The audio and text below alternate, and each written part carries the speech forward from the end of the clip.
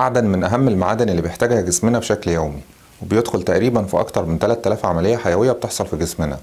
نقصه ممكن يسبب مشاكل كتيرة جدا، أبسطها تنميل الأطراف وأخطرها عدم انتظام ضربات القلب. معدن المغنيسيوم وأعراض نقصه وأهم مصادره الطبيعية والدوائية، ومين أكتر الناس المعرضين لنقص المغنيسيوم، ده اللي هنعرفه في حلقة جديدة من برنامج وقاية. أول علامة من علامات نقص المغنيسيوم هو الإحساس دايما بالتعب من أقل مجهود، وده بسبب دور المغنيسيوم المهم في إنتاج جزيئات الطاقة المعروفة بالATP، وبالتالي نقص المغنيسيوم بيقلل من كمية الطاقة اللي بتنتج في جسمنا وبيسبب الإحساس دايما بالتعب.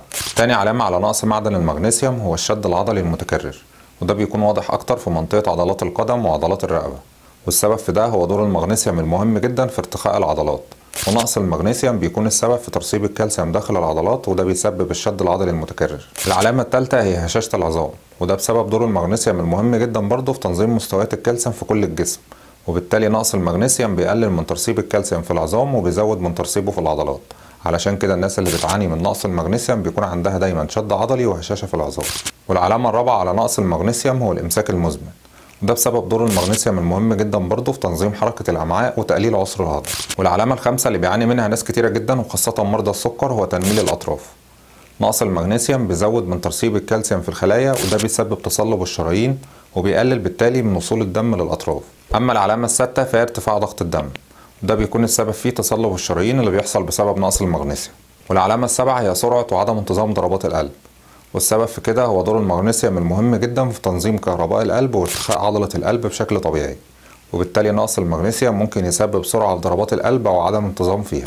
أما العلامة الثامنة فهي عدم انتظام مستويات السكر في الدم، والسبب في كده هو دور المغنيسيوم المهم جدا في زيادة حساسية خلايا الجسم للأنسولين، وبالتالي نقص المغنيسيوم بيزود من مقاومة خلايا الجسم للأنسولين، وبيزود كمان من فرص الإصابة بمرض السكر من النوع الثاني. العلامة التاسعة هو الخوف والقلق والاكتئاب، وده بسبب دور المغنيسيوم المهم برضه في ارتخاء العضلات وحماية الأعصاب.